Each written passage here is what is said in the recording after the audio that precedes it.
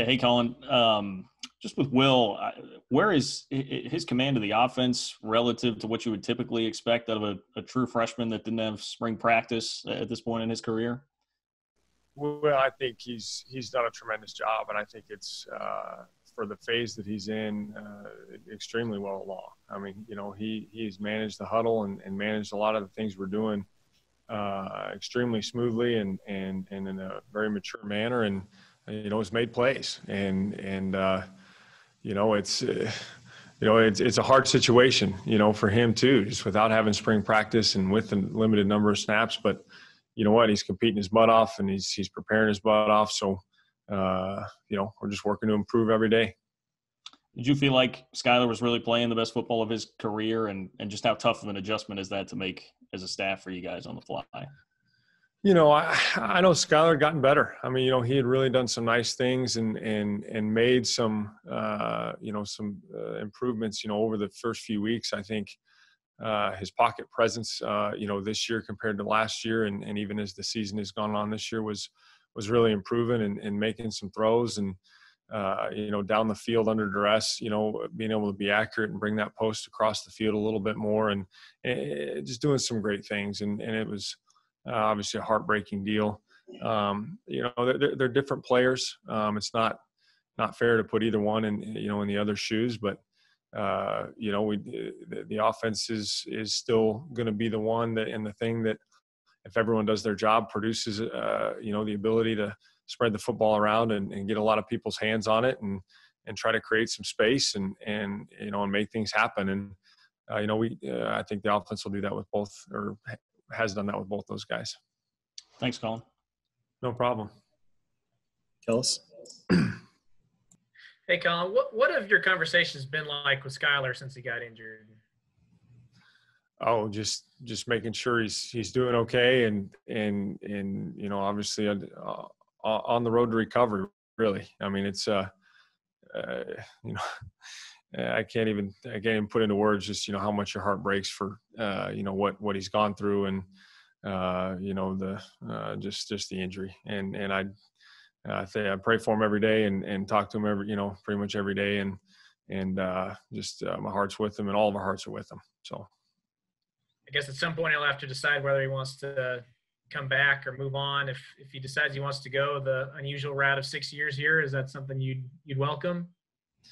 Right now, I mean, it's about him getting healthy and us finishing this season strong. And, we'll cross that bridge when we get there, and it's a little ways down the road. So fair enough. Switching gears to Howard, how much of the offense can he handle right now? I know he's just a freshman, but how much of the playbook has he absorbed at this point? I mean, he's done a tremendous job. I think, extremely cerebral player, has studied, like I said, he's studied his butt off. I don't think, operationally, I don't think there's anything that's off the table or that we don't feel like he can, operate. I think more than anything, it's just him getting those experience with live bullets and the speed of the game and the speed of the decision making and all those types of things with that just comes with time and experience. I don't think it's a not knowing it thing. I think it's just a getting used to the speed of the game, and he got better, I think, through the game on Saturday and he'll get better this week and every week beyond. Derek? Hey, Coach. Some of Howard's balls have come out a little funny, maybe a little wobbly. Is that more about him just needing to kind of trust what he sees and catch up to the speed of the game? Yeah, I think that's a big part of it. I think, when you start thinking a lot or you're processing the speed of things, I think you start to aim the ball and instead of just letting it rip and then, your feet die and, you don't get your weight transfer and things behind it. So it's, it's a chain reaction, but it's just, again, part of working it and drilling it. And, and the more he plays, he's, he'll do just fine.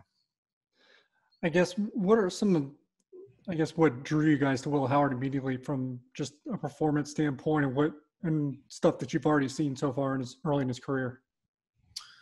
Well, I think, it goes back to, when we started recruiting him. I mean, just so impressed with how he carries himself and his demeanor and obviously, he's a winner, and really what he was able to do in high school and carry that team as far as they've been in a long, long time. And the way he did it and his humility and, is tremendous, and obviously how he's come in here and in such a short time with very limited reps and experience through the spring, still being able to, earn everything he's gotten, and that's a big part of it, and earning the respect and trust of his teammates. And, has really been impressive, but he knows, and we know that it's a long journey, I mean, he's done some great things and is doing tremendous, couldn't be more pleased. But at the same time, there's a lot on the table that he's hungry and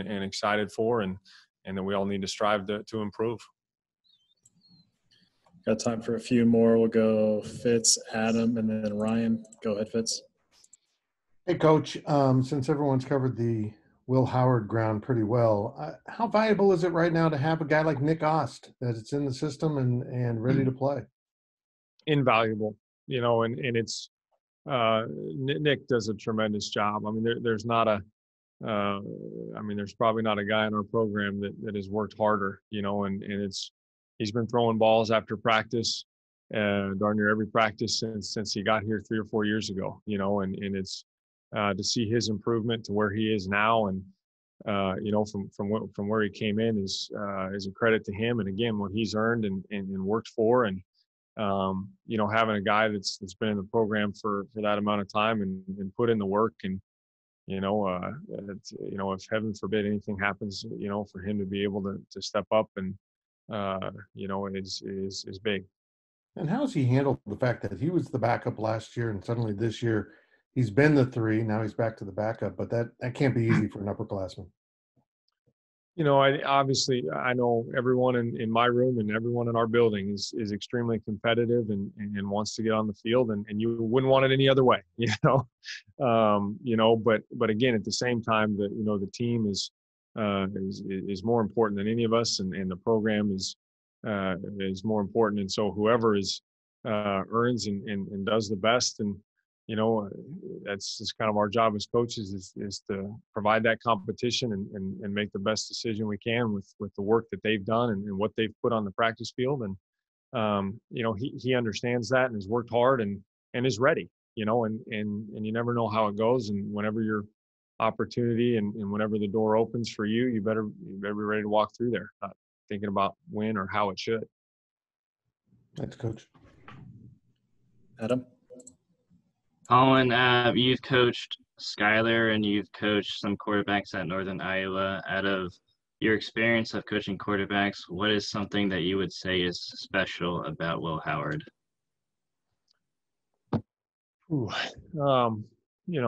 Been fortunate. Every player, that you coach is a little bit different and unique in their own right. I think Will's maturity is at such a young age, and his just calm poise is very impressive. And to go in there and in the last 2 ball games and some of the situations that he's been in, he hasn't wavered and he's been calm and he's been poised, and it's been impressive. Last one here, Ryan. Hey, Collin, I guess we've kind of asked about every other quarterback at this point, and so I'm just wondering, where does with Skyler's injury, where does this leave Jaron Lewis in terms of, will he get more reps at practice now, and is there any chance he could push Nick for the number 2 spot? He is getting more reps in practice, just in that 3 spot. It's a day-to-day, week-to-week deal. It's competitive every day, and try to make it that way. And I think as of now, 1 and 2 is pretty established, but again, we're taking it every day to day and week to week.